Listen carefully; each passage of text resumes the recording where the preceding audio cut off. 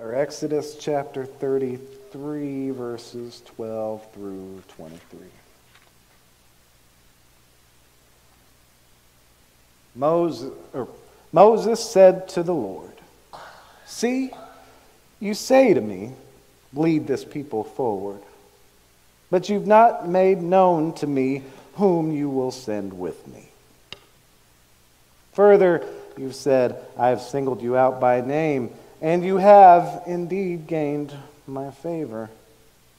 Now, if I've truly gained your favor, pray let me know your ways, that I may know you and continue in your favor.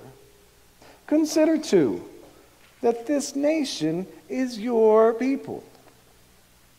And he said, "I will go in the lead and will lighten your burden." And he said to him, "Unless you go in the lead, don't make us leave this place. For how shall it be known that your people have gained your favor unless you go with us, so that we may be distinguished, your people and I, from every people on the face of the earth?" The Lord said to Moses, "I will also do this thing that you've asked, for you have truly gained my favor, and I have singled you out by name." He said, "Oh, let me behold your presence." And he answered, "I will make all my goodness pass before you, and I will proclaim before you the name of the Lord, and the grace that I grant, and the compassion that I show. But," he said, "you cannot see my face, for man may not see me and live." And the Lord said, "See, there is a place near me. Station yourself on the rock, and as my presence passes by, I'll put you in a cleft of the rock and shield you with my hand until I have passed by. Then I will take my hand away, and you will see my back, but my face must not be seen." Grass withers, the flower fades, but the word of the Lord lives forever. And this is the word of the Lord. Thanks be to God.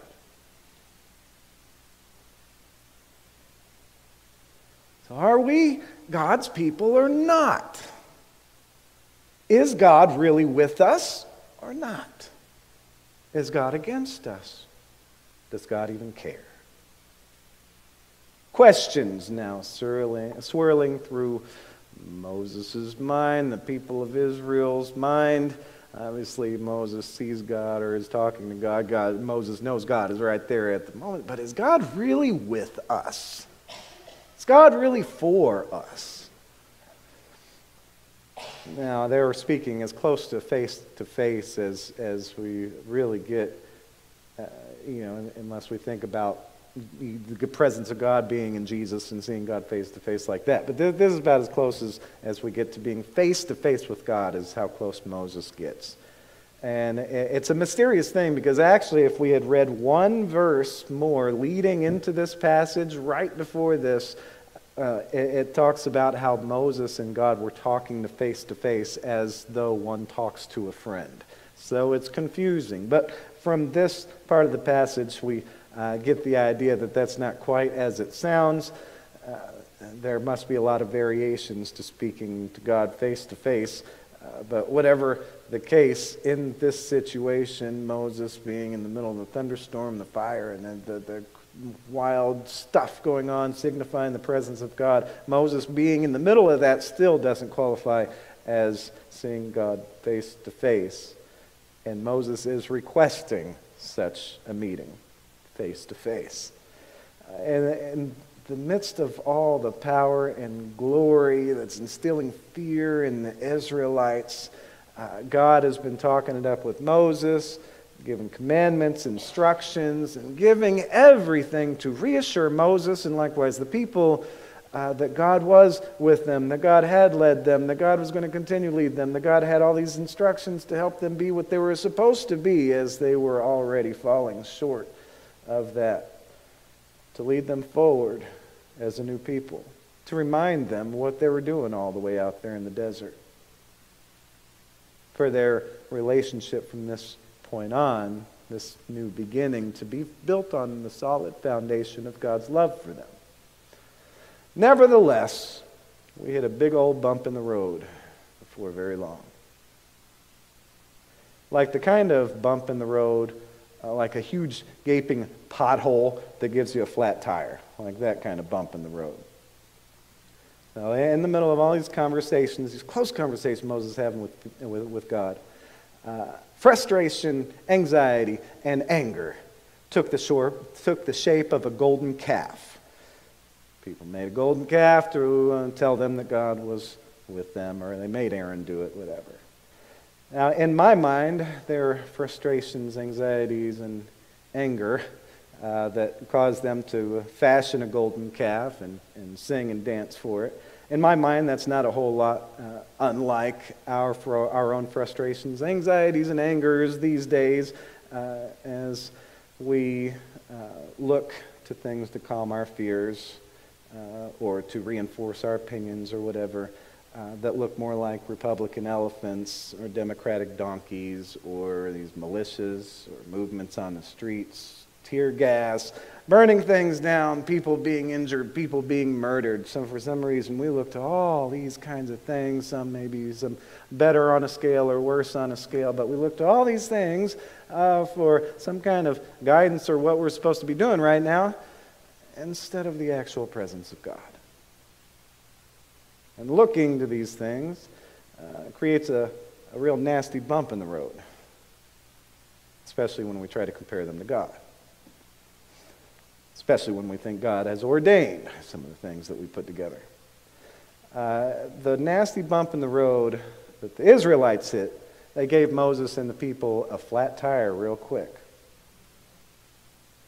Real quick, it halted their progress, and real quick, it changed forever the nature of their relationship with God.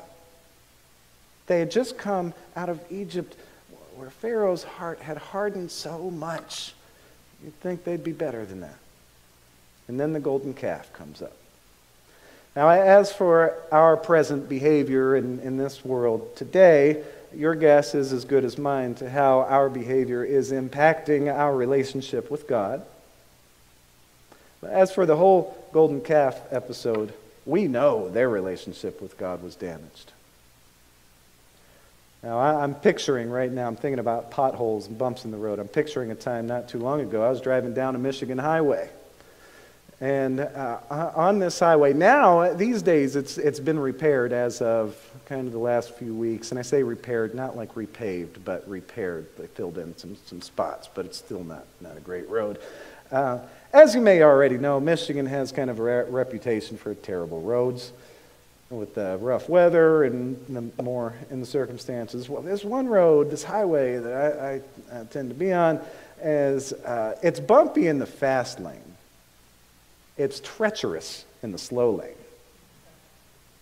And I mean, not only uneven, like if you're going highway speeds, like normal highway speeds, you're going up and down like this at parts of the highway. And then also among those big crazy bumps, you find these gargantuan potholes that literally not long ago, maybe a month or two ago, I literally, before they did the repairs, I saw a big tough truck hit one of those potholes, bust a tire, and go swerving out and then slowing down and stopping in the grass and all kicked up all this dust and everything. You know, it looked like it was almost a scene of madness. Right? So, you know, when you hit something like that in the road, or even when you see somebody else hit something like that in the road, it tends to change something about your relationship with that road. Or even something about your relationship with your car. Or just, you know, is this road, is this for me, or is this road against me? Is this road going to help me get where I'm going, or is this road going to stop me in my tracks? Don't know. Create some questions, and, you know, as far as my actual behavior change, you know, I was already trying to avoid the slow lane, then I see that, now I avoid it like the plague. I want nothing to do with that slow lane. before I bust a tire. It changes things when you run into those bumps in the road. Moses and the people of Israel, they hit a nasty bump in the road like that when they were traveling with God. That golden calf, it brought their journey together to an abrupt halt. Everything had to pause, and God started to reconsider some things, as if God began thinking, you know what? Trying to go down this road with this people is a bad idea. It's just not going to work. They keep letting these potholes form, and they keep not doing anything about them. We'll never get where we're trying to go together. Now that is the lead up to today's passage. That's like the first half of the chapter, the part we didn't read. In between the golden calf episode and what we just read, God was saying, you know what? Instead of me personally going with you all, I'm going to send an angel with you. Maybe a little distance from you all will help me to keep from wiping you all out for being so angry at you. Now, of course, that's not an exact quote, kind of my version. What that leads us into is where we're at today. Moses pleading and demanding more grace from God, more understanding from God, more compassion than even God wanted to show at that point. Now, obviously, God's love for them never stopped, or else God wouldn't have offered the angel to go with them. God would have just said, all right, I'll go, and then I'll wipe you out because I know you're going to make me mad again. But we know God's grace and understanding and compassion for them seem to be running short. So God just said, go with this angel, you'll be safer. Now remember where these people came from. They came from Egypt. Remember the heart of Pharaoh, the most hardened heart of all the land. Push come to shove, the people were showing themselves to be no better than Pharaoh, as their hearts kept hardening up.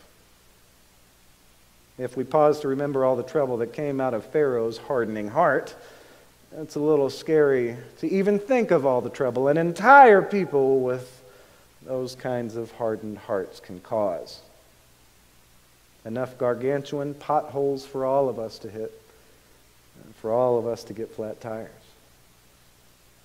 To God's proposal of sending them forward from the mountain with an angel, Moses says no. Again, my version, not an exact quote. I can't do this without you going with us personally. We can't do this without you going with us personally. Why do you think they were making that golden calf in the first place? Turning to an image that they made with their own hands, looking and reaching for a sign that you are with them. We need you with us. We need you personally.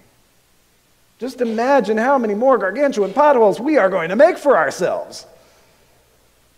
I will not go. We will not go without you. How are we supposed to know that we have your favor unless you go with us and lead us in your ways so that we may continue in your favor? And then hearkening back to the conversation Moses and God were having last week, Moses reminds God again, these are your people, not my people. I didn't lead them out of anywhere. You led us out of Egypt. We are your people and we need you. As we find in the scripture, God is won over by Moses' argument, by his pleas and by his demands. God's mind is changed. God's like, okay, all right, fair enough. I'll go in the lead and I will lighten your burden. But Moses still needs more. Oh Lord, let me behold your presence. Let me really see you face to face. Like really, not just this cloud and fire stuff. That stuff's hiding your glory so that we can't really see it for all that it is. Let me behold your glory. And to that, God also gives in. Well, kind of, anyway. Well, you still can't see my face. Right? It's too much for you. It's too much goodness for you. It's too much for you to receive in. Over here. Well, come over here. There's a spot in the rock. Put yourself in the cleft of this rock, and I'll put you in there. I'll cover you with my hand as I pass by to protect you so that you are not destroyed by simply seeing my glory. Once I've passed by, you'll see my back. You'll see what I've done. You'll see my action as it has just happened. And that's the best I can do for you on this one. Being that you do have my favor, and I don't really want you to die. Now that seems to finally do it for Moses. And from there on, it is decided.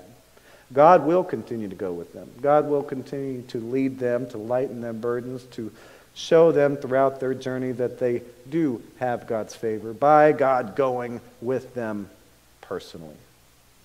God even went so far to reveal God's own personal glory to Moses. All of God's goodness and the grace and compassion of God's name. God revealed this, at least as closely as possible, without destroying Moses in the process.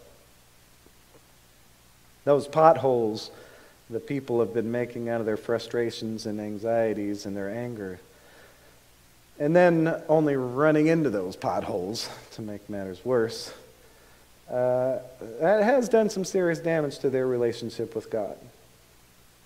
Yet because of Moses interceding on their behalf, calling God to God's love for them, talking to God about them, about their needs, putting them even above himself, God made the decision to continue along the journey with them. That decision carries down to us. As God said to Moses, God also said to us a long time ago, I will make all my goodness pass before you to proclaim the name of Yahweh, the grace I grant, the compassion I show. I will go before you and lighten your burden. You know, if any of this First Testament stuff seems confusing to us, what exactly does it mean of Moses talking to God face to face, and lots more stuff that can be very confusing.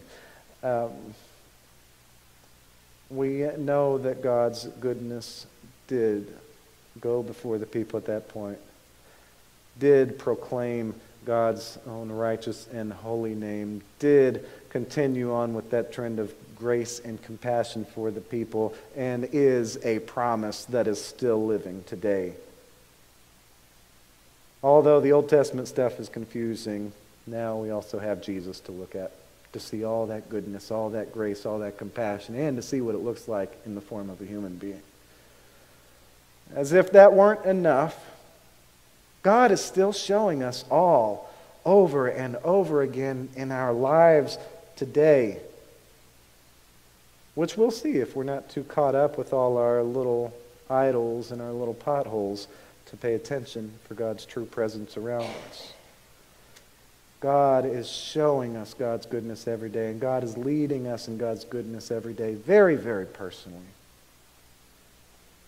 Perhaps one more sight of God's goodness, perhaps another sight of God's compassion, perhaps another vision of God's love in this world, no matter how upset God might be over our behavior. Perhaps another sight of God's love active in this world might inspire us to put in the work that it takes to even out those nasty bumps in the road, to do some repair work on the potholes that we've created with our frustrations and our anxieties and our anger. I don't know, perhaps. So let's watch out for the presence of the Lord among us, the true and real and personal presence of God among us, which remains with us just as God has promised, just as God decided to do that day so long ago. And as we're watching for the Lord's presence, how about we also be the Lord's presence, reaching out to the Lord on each other's behalf, putting the other first, thinking about the other beyond ourselves. And not simply to fix each other, not just like, oh, this person's got a problem, please help them fix it, or, this person's a sinner, please straighten them out. But asking for God's grace and compassion for the other, as Moses was doing. True grace and compassion and understanding of where we are in these journeys, how we fall to our faults, and the troubles that we make. Let us ask for God's grace to be upon the other so that we might all grow together from it. Let us reach out to God asking for grace and compassion, as Moses did for the Israelites. And as God is most certainly with us, very personally, may we each be willing to put in the work that it takes to repair our own ways, to repair our relationship with God, and to make God's way our own.